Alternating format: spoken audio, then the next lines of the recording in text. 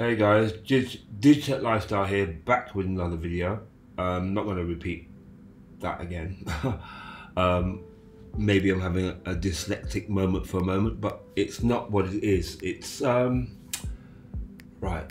how do I want to explain this one?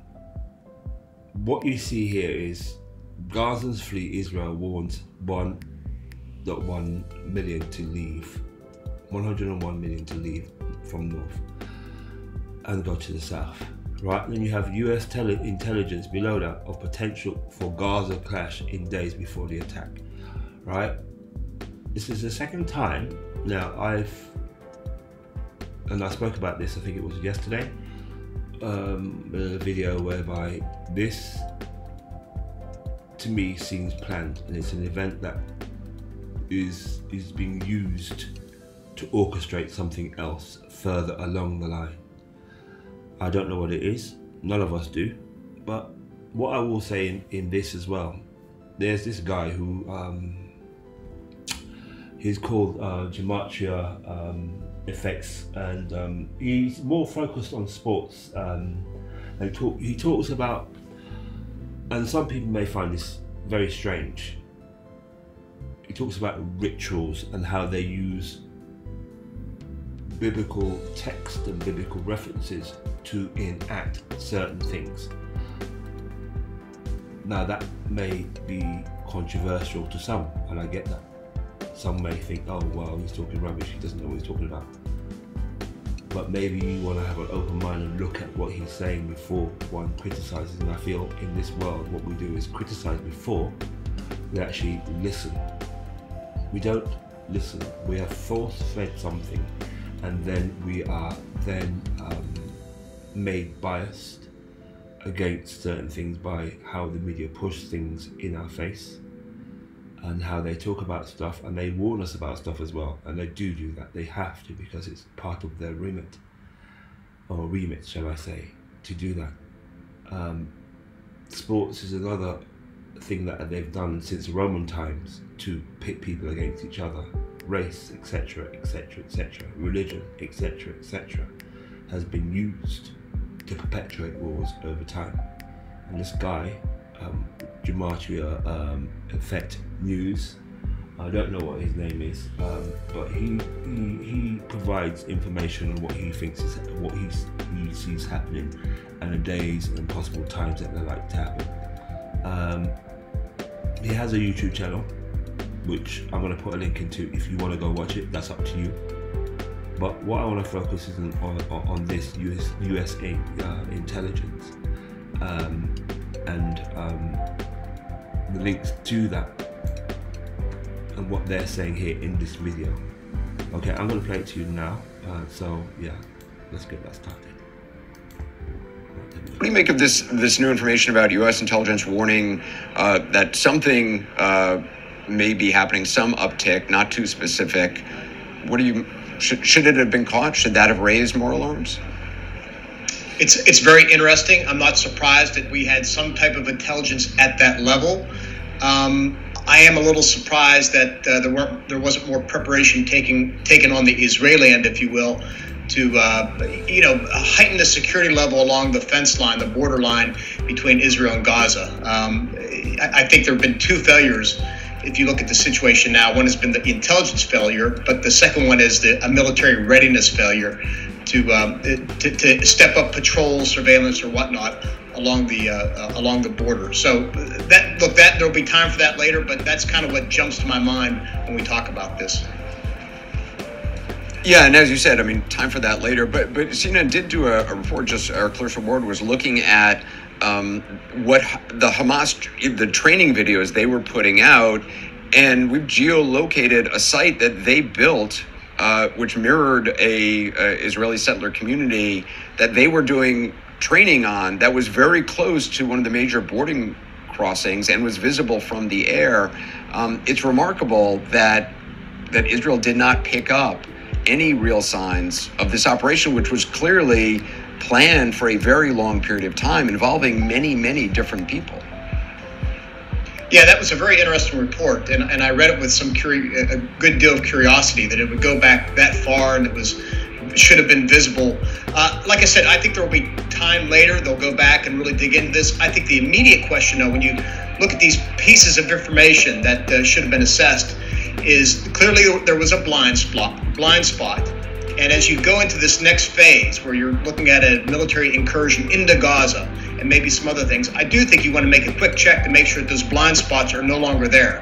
And so I think there is a need for an immediate assessment as to what happened and why. And then you can dig later, kind of pull each and every thread later. But that would be my concern, is what didn't we see over the past year and why didn't we see it? And have we rectified that before we step into these next phases of the operation? Look, at the end of the day, these people plan these events, yeah? Everything's done by numbers in this world. Nothing is by accident, yeah? They use biblical text, etc., to pull a narrative, as we can see.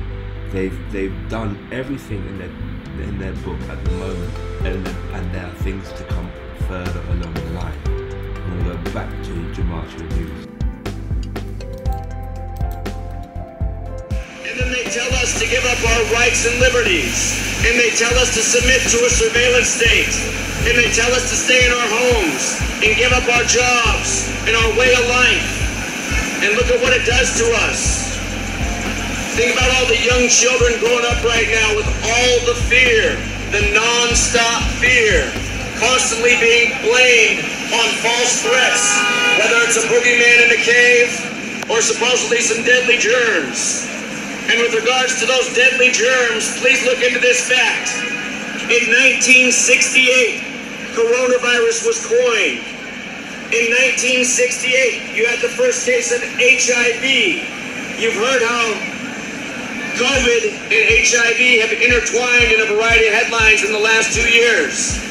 Also in 1968, the FDA approved fentanyl, one of the biggest problems in this country right now. I'm sure there's a bunch of people in earshot who know someone who's suffering from fentanyl and addiction. After 9/11, we got rid of the Taliban in Afghanistan. The Taliban did not want poppy plants and opium in their country. We killed the Taliban and we brought back the poppy and opium production, and now the world is flooded with heroin and fentanyl. And Big Pharma is making the biggest profits they ever have. All over the streets, people are addicted to not only heroin, they're addicted to things like Percocet 30s. And Big Pharma is gloating about how much money, how many record profits there are right now. You guys think about this. The Bible, Genesis 11:9. Genesis 11:9, if you're not familiar, is where the Tower of Babel, the story ends. The Tower of Babel, the tower that divides the world, it ends in Genesis 11:9. The majority of the world writes the date, September 11th, 11/9. And stop me if you've heard this one before, but from the day that Obama took office to the day that Osama was killed was exactly 119 weeks. 119. And they said Osama was killed in Pakistan. Please look up the founder of Pakistan. He was killed on September 11th. Go figure. There's also something known as the 9/11 in Chile, where the CIA went in and overthrew their leader. That also happened on September 11th. That was our CIA. Speaking of the CIA, George Herbert Walker Bush, not to be confused with George Walker Bush, who was the president when 9/11 happened. He was the 11th director of the CIA. George H.W. Bush, the 11th director of the CIA, on September 11th, 1990, 11 years to the day of the attack, he gave a speech about a new world order, a world freer of terrorism. And we all know what happened 11 years later. Again, New York, the 11th state, the buildings that look like an 11 that came down after flight AA-11. 11 is the master number in numerology. You might think numerology is stupid. You might think astrology is stupid. You might think that's old world fashion stuff. I wouldn't necessarily disagree with you, but the people who rule over us, it's very important to them. They use it every single day. And again, notice the number 119. If you don't know how numerology works, you just add a bigger number until you compress it to either a single digit or the number 11 or 22. 1 plus 1 plus 9 is 11. Before 9/11, one of the biggest tragedies in this nation's history was JFK. He was killed on 11/22. 11 is the master number, 22 is the master builder number. And here we are in 2022 trying to undo what this corrupt ball does to us every single day, using this occult knowledge to torment us. Now, if you've never heard this word before, please look it up. Gematria. G-E-M-A-T-R-I-A. The word gematria is a biblical practice. It is the practice of coding numbers into words. And the reason you must know this practice is because it reveals what's really being done. Again, I just told you that from when Obama took office to when Osama was killed was exactly a span of 119 weeks. And again, he was killed in Pakistan. He was killed in Pakistan, Osama, so they tell us. But again, the founder of Pakistan was also killed on September 11th. Right now in Pakistan, they are underwater. And in astrological terms, people might blame Poseidon for the current flooding of Pakistan. The old world would say, oh, that's Poseidon that's done that. Well, are you aware that on the World Trade Center was the Trident of Poseidon? You can go down to the museum right now and they have an exhibit called Trident Strong. You guys, the Trident is the spear of Poseidon. In Gematria, Poseidon equals 119. Osama bin Laden was killed in Operation Neptune Spear.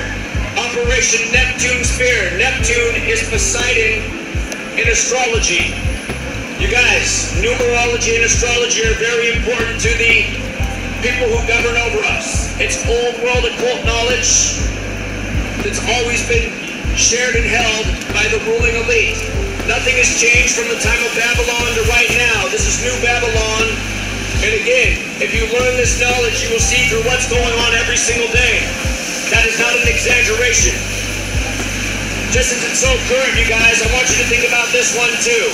We just heard about the death of Queen Elizabeth. Queen Elizabeth just died exactly 911 days after the pandemic was declared. The pandemic was declared March 11th, 2020. She died September 8th, 911 days later. Of course, Corona means crown. She wore the crown. Now she's been replaced by her son, King Charles. If you got a question for us, come talk to us, sir. You don't got to yell at us and walk by. We're happy to answer your questions. Yeah, it takes courage to come confront somebody face to face instead of screaming at them from a mile away. But anyhow, you guys, here's something I really want you to look into. I want you to understand why there were 2 towers that became 0, that became 1. It's the same reason that right before coronavirus, the same people who are now profiting from the pandemic had something called Event 201. If you don't know about this, please look it up. You all got your smartphones in your pocket. Type in Event 201. You will see it took place October 18th, 2019. It was a simulation of a coronavirus pandemic put on the exact same day the military World Games began in Wuhan, China. That's a major coincidence. And some of us use that word way too much to dismiss what's really going on, like these ladies walking by looking and laughing. Took place in your city. Anyhow, Event 201 was the coronavirus simulation. Again, Queen Elizabeth just died on September 8th. You might recall earlier this year, Charles had COVID, and then they said the Queen caught COVID shortly after. Well, from the day that the Queen caught COVID to the day that she died was exactly 201 days later. And again, exactly 911 days after the pandemic was declared. On 9/11, 2 towers became 0 before they became 1. I'll tell you something else, another big 201 in history, because it's another hot topic right now. 5 years before the World Trade Center was opened on April 4th, 1973, there was a major tragedy in this nation. April 4th, 1968, Martin Luther King Jr. was assassinated. And exactly 201 days later, this nation had its first gun control laws. This is going on all throughout history, guys. These same patterns, creating major tragedies and then taking away our rights and liberties and blaming it on boogeymen, patsies, people who aren't really responsible for the crimes. Again, you guys, there's that phrase in the Bible, my people suffer from lack of knowledge. I thank all the people who walk by and then stop to listen for a moment, but those people have been few and far between.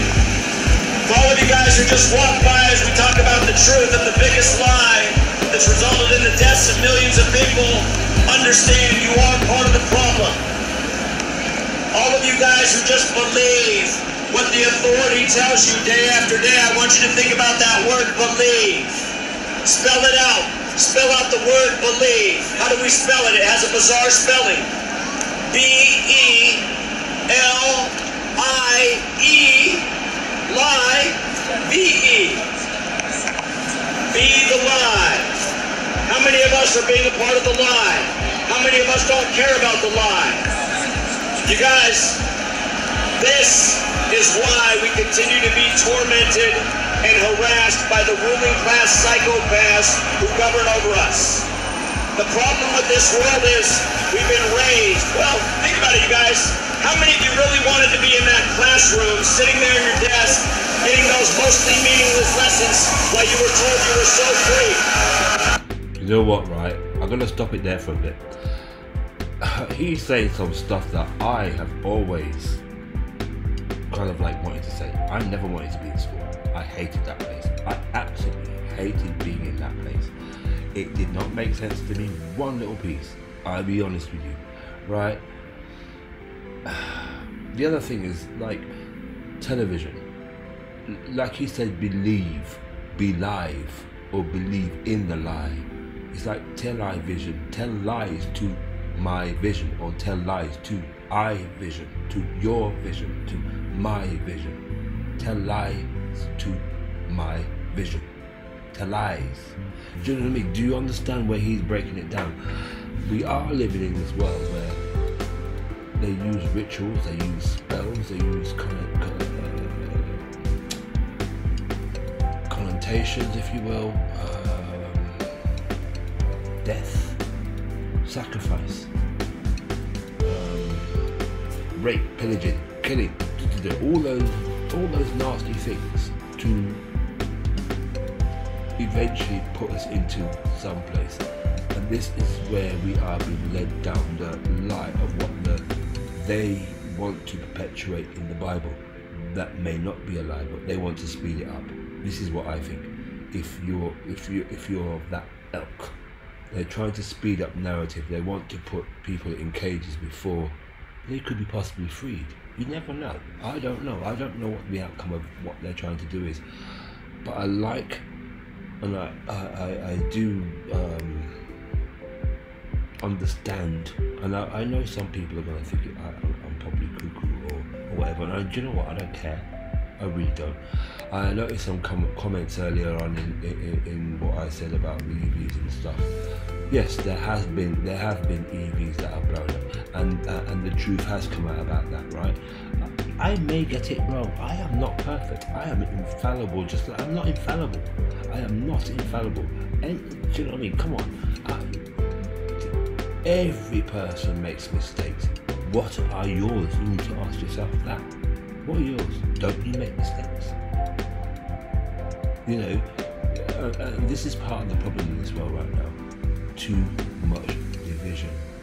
Instead of saying, look guy, you know what I mean? And like the guy, you know, who pointed it out, and I admitted that I got it wrong. At least I can do that. Can you? Did you take lifestyle out? I will leave a link in the description below so you can go and for yourself and look at this guy. And remember, I am dyslexic, so I will get stuff wrong and I will get stuff right, but I am not perfect.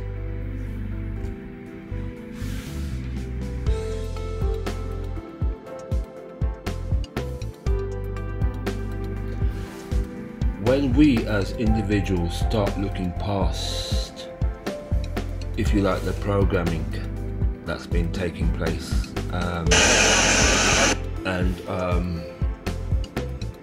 all the negative actions on the world stage, the poverty that's been enacted on people, the levels of control that they have enacted on us, not allowing us, if you will, to speak freely and have a voice or have choice in anything. You have to wonder. And you also have to wonder, what is the playbook here? Because clearly there is a plan.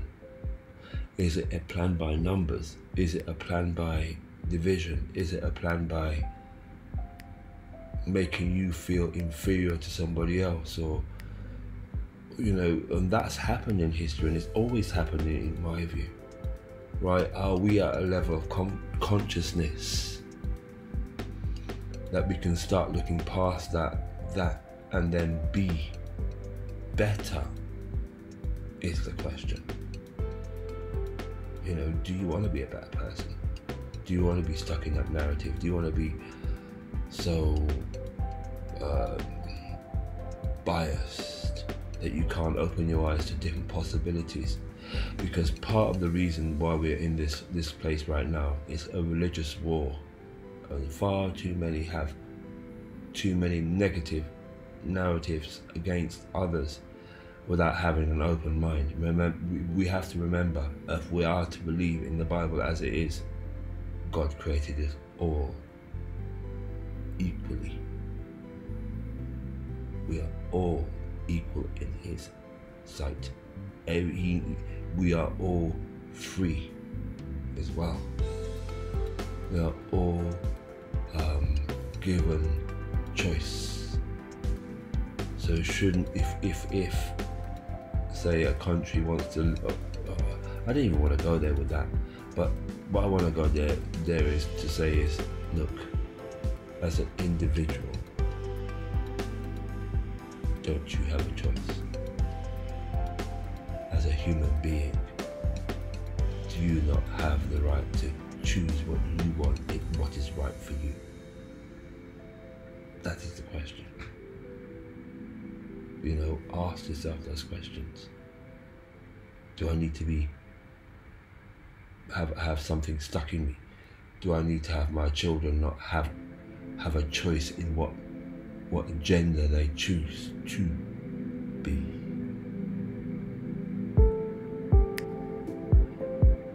And does it have to be forced on them? Should it be that you as a parent can say, I'm sorry, I don't like that. This is my child. Whose child is it, is the question you need to ask. Because it seems like it's not your child, even though you bore this human being onto this planet. Ask yourself those questions.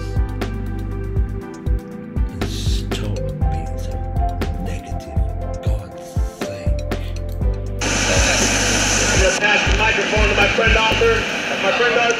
Another great researcher in this community who wants to make this world a better place, is right here from New York. We need the rest of New York to become like homegrown Arthur right here. Listen to this man speak, he's brilliant.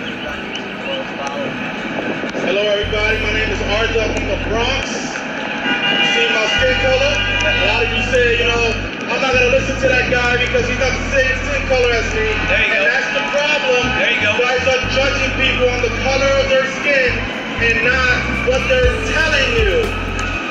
You know, when I came across this work, I was like, let me see if it's true. So what I did, I applied the information that I was listening to verify if in fact what the person was telling me was factual. One of my favorite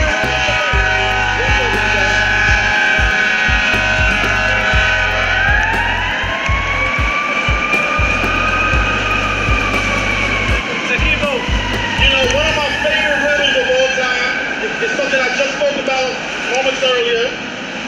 Jay-Z, one of the biggest rappers out of New York City. He put out the greatest album of all time, The Blueprint, the same day that the Twin Towers fell. Well, that's just a coincidence, Arthur. No. Jay-Z is the CEO of Rockefeller Records. The Twin Towers were made possible by the Rockefeller brothers, David Rockefeller and his brother Nelson Rockefeller, who was the governor in 1968. Remember that number, 1968. David Rockefeller, he brought the idea to the forefront, and his brother, who was the governor, he signed it into legislation in 1968. Now, why does that matter? Just think about it. The CEO of Rockefeller Records drops his album the same day that the Rockefeller buildings come down. Did you guys know that the Twin Towers had nicknames? They did. One was called David, and the other one was called Nelson, after the Rockefeller brothers. So literally, the Rockefellers came down and dropped the same day that the CEO of Rockefeller Records dropped the blueprints. And what does blueprint mean? Well, it's a design plan, and that's what 9/11 was. Oh, speaking of 9/11, what are the odds that 911 was made the emergency dialing code in 1968? Remember 68? The name Sean Carter equals 68 in his language of gematria. You guys know who died on the 68th day of the year in 1997? The notorious B.I.G. He was the biggest rapper out of Brooklyn. The biggest rapper. He was literally the king of New York. But then he died 213 days after his daughter's birthday in a drive-by shooting, which equals 213. Just like how Tupac died 213 days after his All Eyes on Me album came out on February 13th. A drive-by shooting and death on both 213. But that's a different story. Back to 68. LA 213 area code. Yes, got a 213 area code, Biggie Smalls. Back to 68, so Biggie Smalls dies on the 68th day of the year. You guys remember his debut single, Juicy? He said he wants to get paid and blow up like the World Trade. Oh my days. How did he know that? Because that song came out in 1994. But the Twin Towers fell in 2001. Wait, that's just a coincidence though. It's like that's a coincidence that Prince, he put out a song called Obama's Getting Ready to Bomb. Guys, ever heard it on YouTube? Prince, he put out a song called Osama is Getting Ready to Bomb in 1999. That was what, 2 years before 9/11. How did he know? I gotta get back to New York. Gotta get ready for the bomb. Back to 68. George Bush graduated from Yale University in 1968. That same year, 911 was made the emergency dialing code. That same year, the destruction began for the Twin Towers. Wow. You guys remember what I said about 97, right? Jay-Z became the biggest rapper in the year 97. You guys know who died at the age of 97? John Rockefeller, the grandfather of David and Nelson. Wow, another coincidence, man. How many does it take? You guys want to know one more fun fact? 13 days, 13, remember that number because the Illuminati loved that number. 13 days after his album came out on September 14, 2001, Jay-Z put out a freestyle.